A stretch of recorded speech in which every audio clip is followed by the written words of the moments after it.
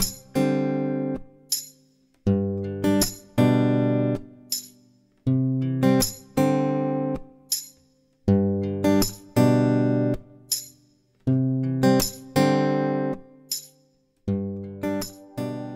विष्णुपदाय कृष्णपृष्ठाय भूतले श्रीमते जयपताका स्वामी नामिने नमो आचार्यपदाय निताय कृपापदायिने गौरकथा धामदाय नगरग्रामतारिणे नमो विष्णुपदाय कृष्णपृष्ठाय भूतले श्रीमते भक्तिवेदांतो स्वामी नामिने नमस्ते सारस्वती देवे गौरवाणी प्रचारिणे निर्विशेष शून्यवादी पश्चात्प्रदेशतारिणे.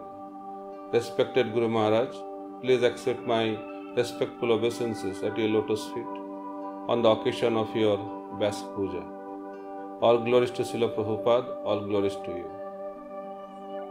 Srimad Bhagavatam explains that pure devotional service is apratihata. It is uninterrupted. No impediments of this material world can stop pure devotional service. So your life is the perfect example of that apratihata bhakti. From the very beginning of your devotional service till today, you went through so many challenges on the path of your devotional service. But your devotional service continued in the same way, whether you are in a favorable condition or whether you are in a challenging condition. So in order to understand what is pure devotional service, in order to understand what is uninterrupted devotional service, your life is the example to learn what is that devotional service. One of the quality which attracts me so much is your dedication for the service of your spiritual master, His Divine Grace, A.C. Bhaktivedanta Swami Srila Prabhupada. And the service which was given to you by Srila Prabhupada, you took it so seriously. So some services are very simple and small. Some services are very, very big and very, very responsible.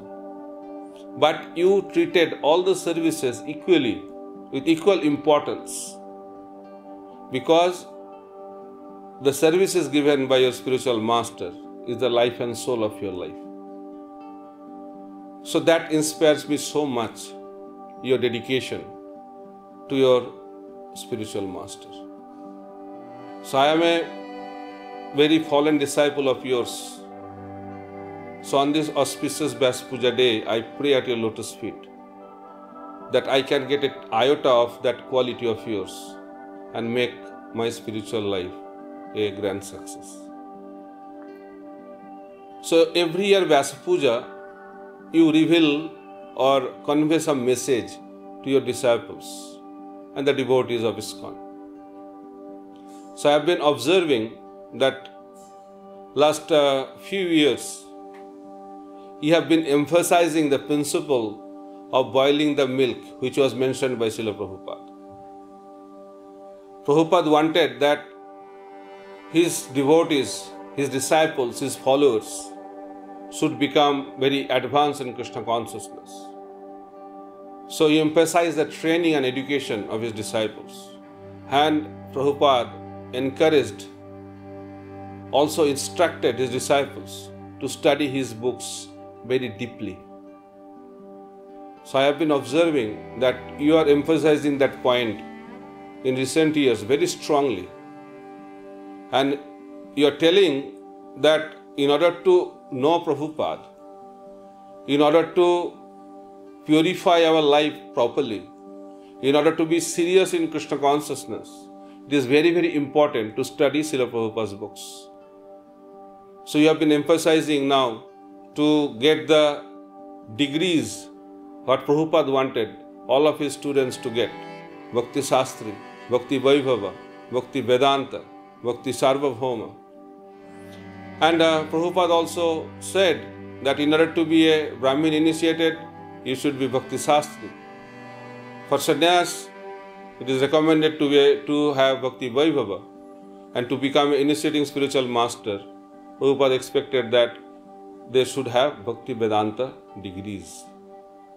And I have been seeing that you are emphasizing these points of Srila Prabhupada again and again, because you are a leader, you are an exemplary spiritual leader, you can see the future.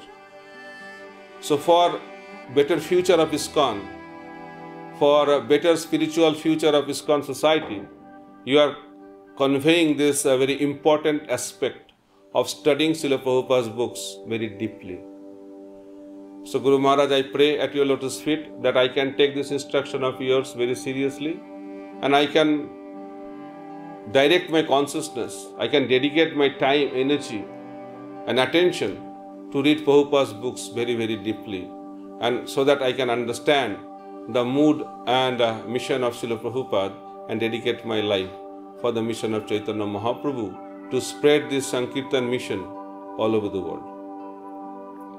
So Guru Maharaj, you are very much concerned, you are always in anxiety, how we can reach out to the people to give Krishna consciousness. And you always want the glories of Srila Prabhupada, glories of Sriman Mahaprabhu to spread in different parts of India and different parts of the world. So you don't want the glories of yours, you always want to spread the glories of your spiritual master, and you also want the glories of Sriman Mahaprabhu to spread all over the world. And that is the quality of an ideal spiritual master.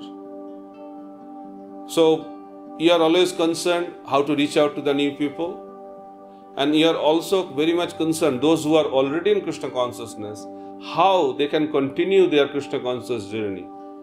So caring for the devotees and preaching Krishna consciousness to the new people is the main attention of you.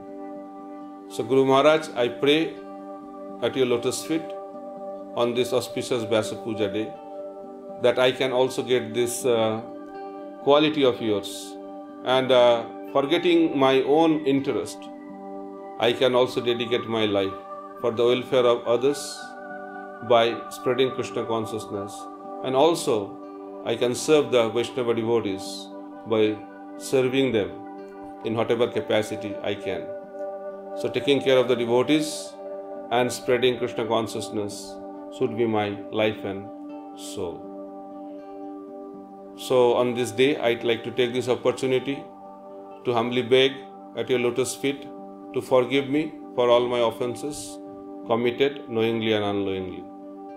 So please always keep me at your shelter so that I don't become attracted by Maya, and I can focus my life in serving you, Srila Prabhupada, and entire Guru Parampara with proper mood and attitude.